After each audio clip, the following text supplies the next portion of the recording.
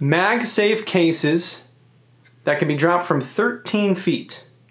Well, here you go. From Gear4, here are two options for you. We have the Crystal Palace and the Rio.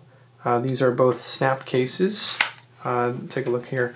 This is from the Zag brand, so from the makers of Invisible Shield, like phone screen protectors, Morphe Zag cases. They also make this Gear4 line of things. So this is for the iPhone Pro, the iPhone 12 Pro Max, which you'll see right here. I got the blue one. So the Pro 12, the 12 Pro Max is a MagSafe phone. So kind of need a MagSafe case. So this is the Gear4 option here. Nice big knockout for the camera there. Now this one is got a 4 meter, so about a 13 foot, let me close this back up. So 4 meter drop protection. It's compatible with the Apple MagSafe system. So there's that little thing right there.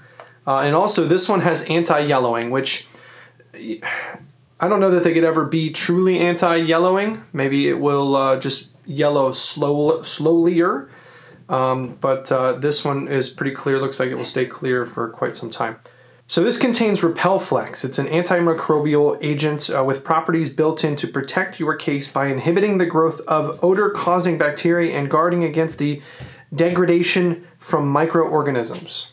So there you go, a couple $10 words for you there. So it's, I guess it's got a finish that's going to keep the bugs away from eating away at your phone and smelling, I guess. So that is the Crystal Palace. This one is the Rio. This one, slim design. They both kind of tout a slim design. Both are made of recycle or contain recycled plastic. The boxes are not as forgiving here. So they both contain D3O. I guess that's the material it's made of, and it is apparently used in sports, motorcycles, the industrial world, in the military, also on electronics. Not super familiar, but they're touting it on both boxes, so something to look into. So again, this is 13-foot drop rated, I guess, so to speak. Has the MagSafe slim design, also has the Repel Flex. So these look like one and the same here, with just a design difference of one being black and one being clear. So, you know, it's kind of a toss-up. They both have the ring for functionality. Do you want it to be visible? Do you want it to be invisible? For me, because I decided to actually get a case, or rather a phone that has a color, I think I'm going to show off that color by going with the clear. So snaps on very easily. It is thin, yes. It's not super bulky. There you see kind of on that bezel edge there. It's not very bulky, but the phone itself is kind of bulky. That's just the iPhone 12 being the iPhone 12. So it is pretty form-fitting with the iPhone 12. You'll see a little bit of a lip along the camera edge here. I also do have a camera screen protector. One of the first things I put on. You've got 3 cameras, you want to protect them. Buttons are a little harder to push. You don't feel the same kind of feedback. It's a little clunkier. There's a little bit of a delay. Not on the phone itself, but it's a little more of a push you got to give to it. The silent is kind of set back in there. You know, again, it's coming off the phone quite a bit. I don't know if you can see, but it's creating, I'm not good at distances, but it may be slim in this regard, but it is a little wider. I think you could see there. It does give a little more on the width side of things.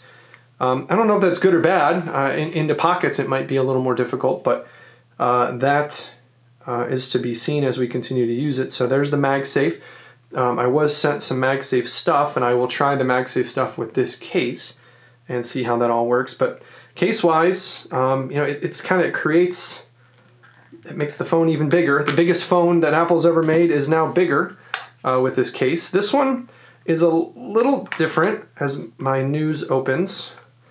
This one's a little different. It has a little more of a kind of a, I don't really know. It's not, this is a little less slick. So this is a little more slick. It's not rubberized, but it's somewhere in between. This has a little bit of resistance to it, a little bit of a kind of a rubberized feel, but it is not rubber. I actually like this one a lot better. I just don't like hiding the color on the phone. And again, MagSafe in there, nice. You know, you could see that the phone, the camera is out a little bit, and that's why you do have the case. But nice and snug, everything's easy to get to, and it may make the phone a little wider, but I think if in protection's sake, that's a good thing for your phone to have a little bit more padding. So protected by D3O again, it's branded there on both of them.